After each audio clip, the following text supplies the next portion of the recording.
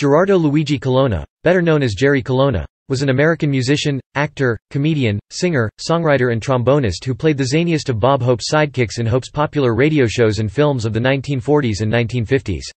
He also voiced the March Hare in Disney's 1951 animated film Alice in Wonderland. With his pop-eyed facial expressions and walrus-sized handlebar mustache, Colonna was known for singing loudly in a comic caterwaul, according to Raised on Radio author Gerald Nachman, and for his catchphrase, "Who's Yehudi?" uttered after many an old joke, though it usually had nothing to do with the joke itself.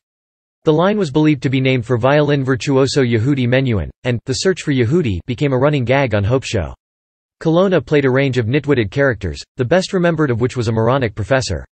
Nachman wrote, "Colonna brought a whacked-out touch to Hope's show. In a typical exchange, Hope asks, 'Professor, did you plant the bomb in the embassy like I told you?' To which Colonna replied, in that whooping five-alarm voice, 'Embassy. Great Scott, I thought you said NBC.'" Musical career. Colonna started his career as a trombonist in orchestras and dance bands in and around his native Boston. He can be heard with Joe Herlihy's orchestra on discs recorded for Edison Records in the late 1920s. During the 1930s, Colonna played with the CBS House Orchestra, the Columbia Symphony Orchestra, and developed a reputation for prankishness. During his tenure at CBS he occasionally worked under bandleader Raymond Scott, and made several recordings with Scott's famous quintet, which typically involved Colonna mouthing nonsense syllables over Scott's band. His off-stage antics were so calamitous that CBS nearly fired him on more than one occasion. Fred Allen, then on CBS, gave Colonna periodic guest slots, and a decade later he joined the John Scott Trotter Band on Bing Crosby's Kraft Music Hall. In an opera parody, Colonna hollered an aria in a deadpan screech that became his trademark. On Bob Hope Show, Nachman noted, "Colonna was one of three memorable 1940s Kraft Music Hall discoveries. The others were pianist-comedian Victor Borge and Trotter's drummer, music depreciationist, Spike Jones. Colonna had the ability to stretch a syllable to extreme lengths. In addition to songs, he worked this bit into Road to Rio along with another of his catchphrases. The action periodically cuts to a cavalry riding to the rescue of Bing and Bob. At one point he exhorts his riders, charge. At the end of the film, when all is resolved and he is still charging, he pulls up and tells the audience, 'Well, what do you know? We never quite made it. Exciting, though, wasn't it?'" According to radio historian Arthur Frank Wertheim, in radio comedy, Colonna was responsible for many of the catchphrases on Hope's show, notably, "Give me a drag on that before you throw it away," a crack the cast came to use to lance any bragging. Colonna's usual salutation to Hope was, "Greetings, Gate," and listeners soon began saying it. Colonna was part of several of Hope's early USO tours during the 1940s. Jack Benny's singing sidekick Dennis Day, a talented impressionist as well as a singer, did an effective imitation of Colonna's manic style and expressions.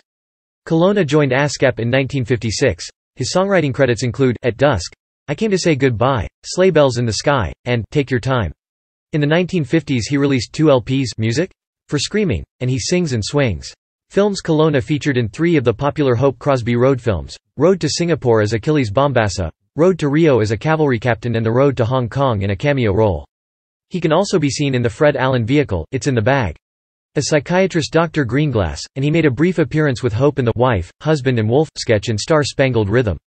In 1956 he performed the featured song, My Lucky Charm, in the film Meet Me in Las Vegas, starring Dan Dailey and Sid Charisse. He provided the voice of the March Hare in the Walt Disney animated film version of Alice in Wonderland and also lent his zany narration style to several Disney shorts, including Casey at the Bat from Make Mine Music and The Brave Engineer. Television. Colonna left the Hope Show as a regular in 1950, but he continued appearing with Hope on holiday television specials and live shows. He hosted his own television comedy series, The Jerry Colonna Show, which lasted a single season. He was host of the Revenge with Music episode on the Colgate Comedy Hour in 1954. His TV work also included voicing Moon Mad Tiger on Time for Beanie, serving as the second and last ringmaster, host, performer on Super Circus, and appearing in a version of Babes in Toyland on Shirley Temple's Storybook in 1960. He also made guest appearances in the 1957 Climax episode, The Giant Killer, the 1959 The Gale Storm Show episode, Come Back, Little Beatnik, the 1965 McHale's Navy episode, Hello, McHale? Colonna, and the 1966 The Monkees episode, Don't Look a Gift Horse in the Mouth. Colonna also appeared in one of the oldest surviving kinescope recordings of a live television broadcast, from 1947. Personal life. He was of Italian heritage. Colonna's parents were Elisabetta Magro and Giuseppe Colonna from Muro Lucano. He married Florence Purcell, whom he reportedly met on a blind date in 1930.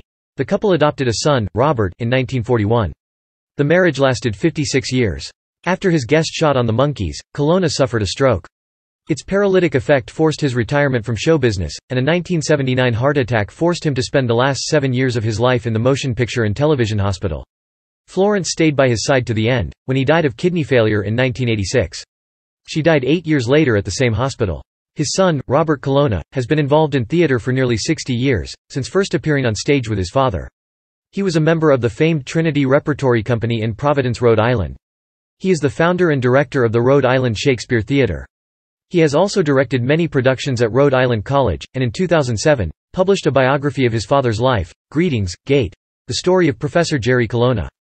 Colonna's great-great-niece is American stand-up comedian Sarah Colonna. It is not known if he was related to the Italian Colonna family of nobles. Popular culture references Colonna was a popular radio and film figure at the same time that Warner Brothers. Cartoons hit their stride. Accordingly, his facial expressions and catchphrases were caricatured many times in the company's cartoons. Along with Greetings, Gates, variations and references to Yehudi, several cartoons included variations on his oft-used observation, "Ah, yes. Isn't it?" In the 1939 Merry Melodies cartoon Detouring America, a Colonna caricature makes a cameo as the cowpunching cowboy. The Merry Melodies cartoons The Wacky Worm and Greetings Bait both star a worm who is a Colonna caricature, complete with mustache and exaggerated voice. The latter cartoon, which also takes its title from Colonna's Greetings, Gate catchphrase, features an animated human Colonna as a fisherman. Jerry Colonna was one of the party-going celebrities caricatured in the 1941 Merry Melodies cartoon Hollywood Steps Out. In the 1942 Looney Tunes cartoon The Ductators, there is a rabbit that briefly appears and is a caricature of Colonna. In the 1943 Looney Tunes Daffy Duck cartoon The Wise Quacking Duck, Daffy imitates Colonna as a fortune-teller. In the 1944 Merry Melodies cartoon What's Cookin' Doc?, Bugs Bunny is saying, "Hi," to various Hollywood figures as they walk by his table at the Oscar banquet, and Bugs mimics them. At one point, he bugs his eyes, opens his mouth wide to display squared-off, gapped teeth, and says, "Ah. Greetings, Jerry." In the 1944 Merry Melodies cartoon Slightly Daffy, a Native American warrior, mimicking Colonna, threatens cavalry soldier Porky Pig with, "Greetings, Gate. Let's scalp a Tate." In the 1944 Looney Tunes cartoon Plain Daffy, after his second electrifying kiss with Hot Amari, Daffy imitates Colonna. "Ah. Something new has been added." In the 1945 Merry Melodies cartoon The Unruly Hare, as Elmer Fudd jams his rifle directly into Bugs Bunny's spine, Bugs warns, "Only a big, fat rat would shoot a guy in the back."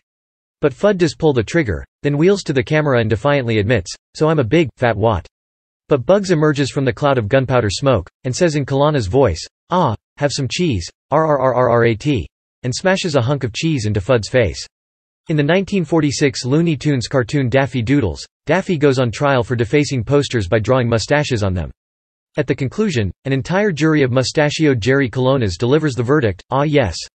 Not guilty." In the 1951 Looney Tunes cartoon Rabbit Every Monday, Bugs Bunny utters Colonna's trademark phrase, "I don't ask questions, I just have fun." Colonna was also mentioned in Jack Kerouac's 1957 novel On the Road.